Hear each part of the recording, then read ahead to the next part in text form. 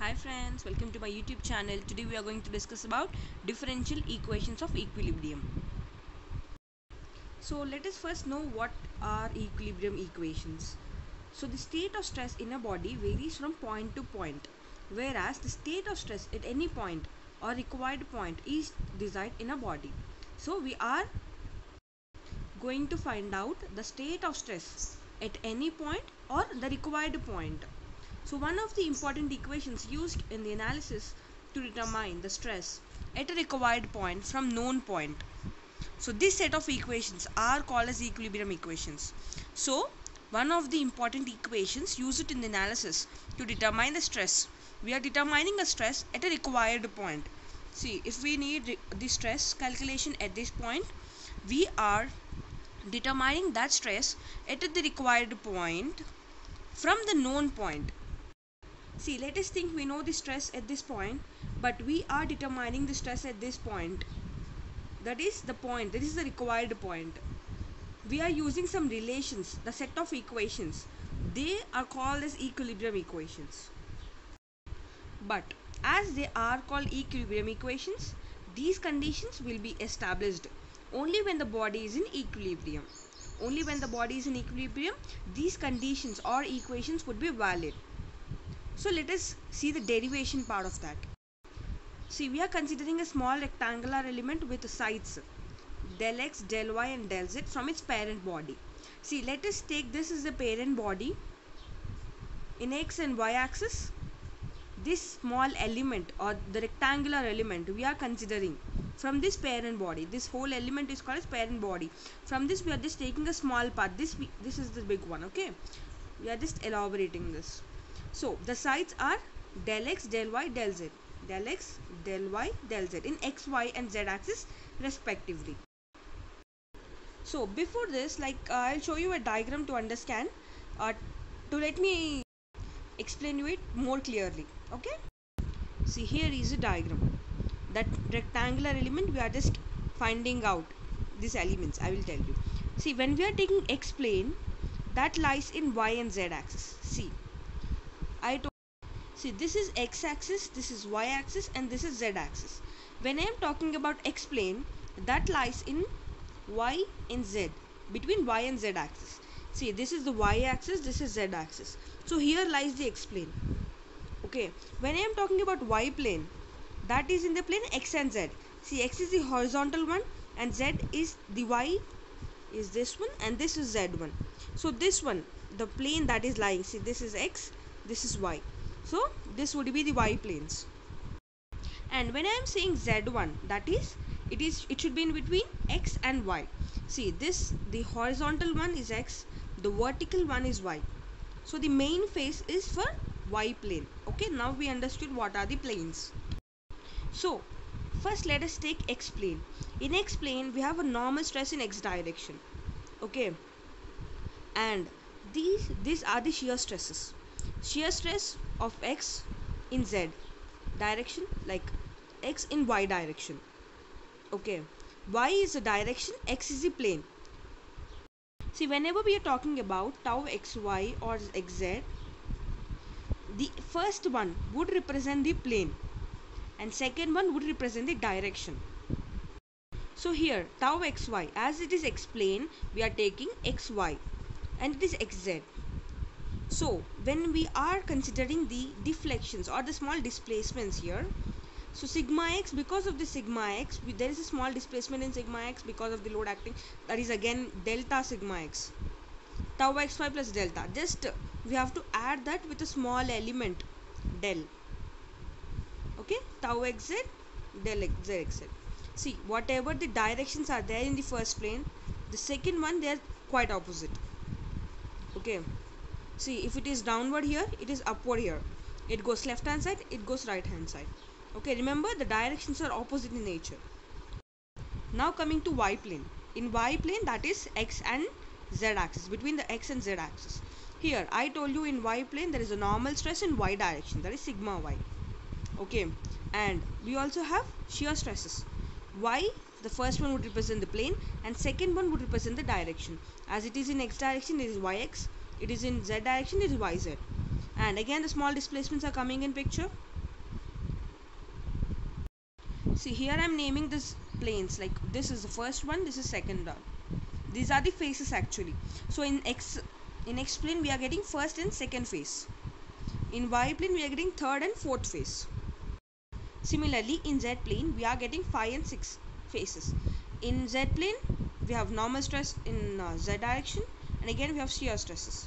First one would represent the plane and second would be the direction. Okay. Now we got to know all the forces in x and y directions and z directions in all the faces actually. See, this is the first phase, second phase, third phase, fourth phase, fifth and sixth phase. See, that is what I am just making a note over here.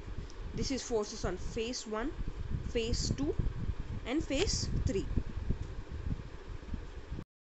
Similarly on phases 4, 5 and 6, I have just added up all that. See, these are the forces acting on phase 5. On phase 6, these are the forces. So now we have to derive the equilibrium equations. Like we are getting the considering the equilibrium of forces in these directions, we will get the equilibrium equations. So firstly we will consider it in x direction, and then y direction, and then z direction. First we are taking x direction. Remember, the self-weight component of the body in x, y and z directions are gamma x, gamma y and gamma z. That is self-weight components. This is also the force acting. Okay, this is gamma x, gamma y and gamma z in x, y and z directions respectively. See, considering the forces in x direction, that is on all the faces 1, 2, 3, 4 and 5 and 6. See, these are the faces 1, 2, 3, 4 and 5 and 6. Okay, so these are the faces. See, this 5 is the backward one, the backward of this face. Okay, so we are getting the forces. I told you the second one, that is tau zx, the second element would represent the direction. So in all faces we have to take what all elements having the second term as x. See, here in forces in considering the face 5, here we have tau zx, that is in x direction we are having a shear stress of z plane. So we should take all the elements having x in second part, in the second element. Okay, considering all the elements we will get this x direction diagram.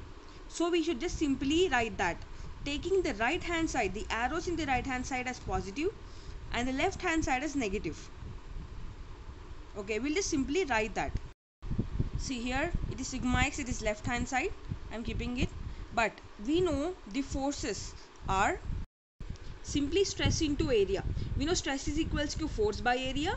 To derive the forces, we are taking the equilibrium of forces in x direction. So we need forces, that is simply stress multiplied by area.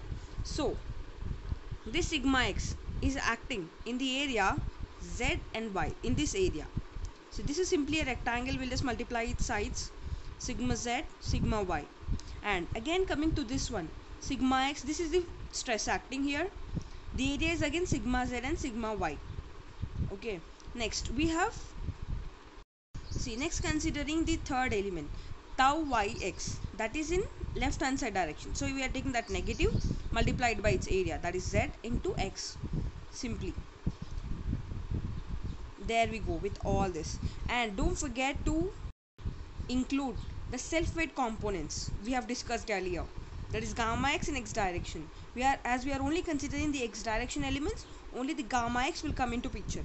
This is multiplied by the whole volume, that is simply gamma x, gamma y and gamma z. After eliminating the negative term and the positive terms over here, we'll get this equation. So we'll just take this part as common from all the elements and send to this side, that would be 0. So this is the, so dou into sigma x by dou x, dou into tau yx by dou y, dou into tau yz by dou z, gamma x is equals to 0. That is simply dou by dou x into sigma x, dou by dou y into tau yx, dou by dou z into tau zx. So gamma x, that is the self-weight component in x direction.